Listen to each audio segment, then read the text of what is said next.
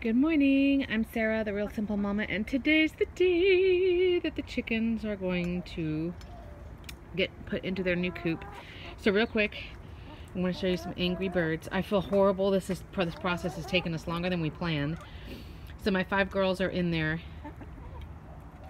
but they'll be out tonight. We did pretty much get everything ready for the coop last night, which was Monday, April Fool's. But it was getting dark, and I want to be able to do a video to show you guys about wing clipping and nail clipping. So we decided that we're going to wait and put the girls over today. So they're enjoying hot oats. It's literally just plain old-fashioned oats. And then it's got a ton of crushed red pepper in it. Chickens cannot taste capsaicin, which is like the spicy element in, you know, jalapenos and peppers and stuff like that. But it is great for parasites. And then there's raw garlic in there too. So just to kind of help them out, give them a little boost. I wouldn't give that to them every day. Even if your chickens are free ranging, you know, you should have their food available 24/7. But they haven't had anything in a while, and I feel bad. They've been cooped up.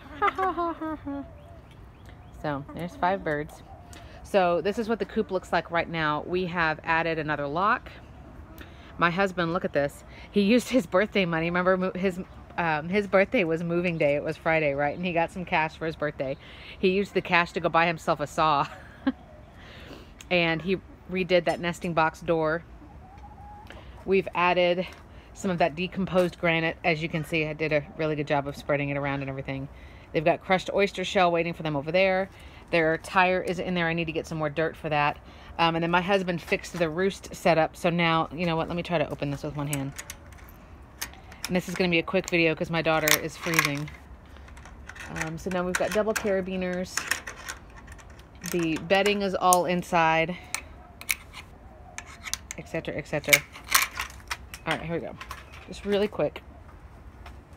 So the roost bars as they were before, it was kind of like, I don't understand. So now the roost here goes up to this level, and make sure you always bolt down roosts and things like that. You assume that the chickens can climb on stuff without it falling, but you know, they're not as graceful as you may think. And then they have the roost bar there and there. There are the ramps to get all the way up to every level. So in here, it is sand and some more of the decomposed granite, and then that's PDZ on the top that'll get mixed in with everything. I do need to do poultry dust as well, but I didn't want to do it yesterday. So this is what the ground looks like. The purplish gray that you see, that's more crushed oyster shell. That's just to help their crop. It sort of acts like a disposal, and then it helps their body grind up food before it goes down into the stomach. I only had enough pine left for 1 nesting box because these nesting boxes are really big. So that one for now is empty. But that one's clean and ready to go. It still smells like vinegar in here just a little bit. I was cleaning out a lot of the old wasp nests that are just in the range of the chickens, but a lot of them, it's kind of like, I'm just going to leave them.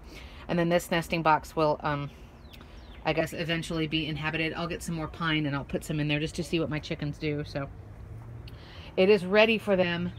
We do have more plans, of course. We need to do the plastic sheeting around, which we're going to try to do today. We do want to add a ramp for this bar over here.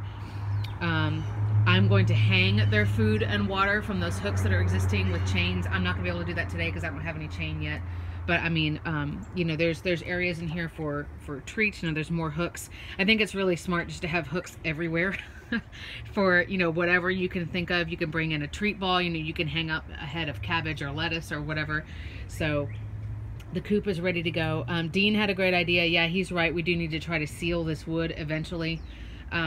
You know, at least the exterior pieces. We're also expected, today is Tuesday, we're also expected to get heavy rain this weekend. So I guess at that point we'll see what improvements need to be made as far as that is concerned.